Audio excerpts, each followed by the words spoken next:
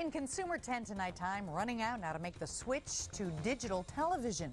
The FCC making a new push now to make sure you are able to watch TV after that switch next month. Right now, 69 million television sets are still not prepared, meaning they'll only display static after February 17th.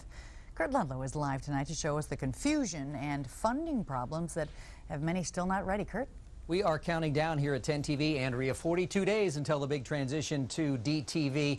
Many of you, most of you are ready. Many of you, though, are not. And the problem is a government program to get you a coupon like this so you can get a converter box like this has run out of money.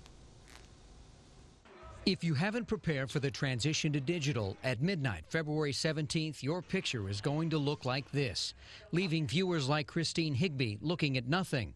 I can't understand it. If you bought a new TV after 2004 or have a cable or satellite hookup, you're all set. But 15% of households in Columbus still get their signals the old-fashioned way, rooftop TVs or rabbit ears. They'll need one of these, a $40 to $80 converter box.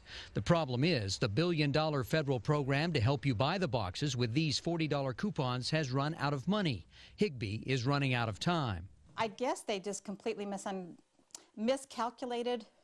Or, we're not thinking about how many people we're going to get converters. Consumer Reports found that 90% of Americans know of the transition, but it also found that 25% mistakenly believe they must have cable or satellite, and 41% mistakenly think every TV must have a converter box. In Columbus today, you need to take certain steps to be prepared to continue to watch TV on February 18th. The chairman of the Federal Communications Commission answered questions. What should we tell people? And tried to clear up some of the confusion. When you get your coupons, they'll come and they look just like this. Especially over those coupons. If you haven't applied for your coupon yet, just because they're saying that they might be running out of money, you still should apply. Because first of all, they say that there may be just a waiting list they might put you on, and Congress is already talking about giving them more money to the program. A waiting list for the coupons is 6 weeks long, so for many of you, it's already too late to avoid having your programs interrupted.